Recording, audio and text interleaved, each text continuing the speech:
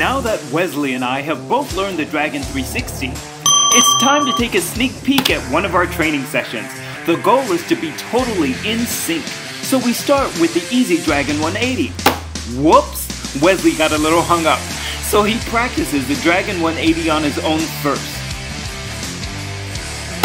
Success! Next, we give the 180 another try to be in sync. Awesome! Time for the full 360.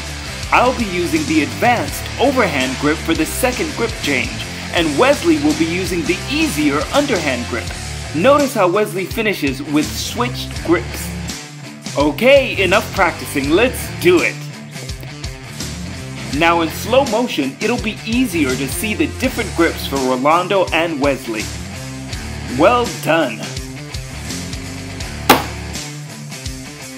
Hey, the partner Dragon 360.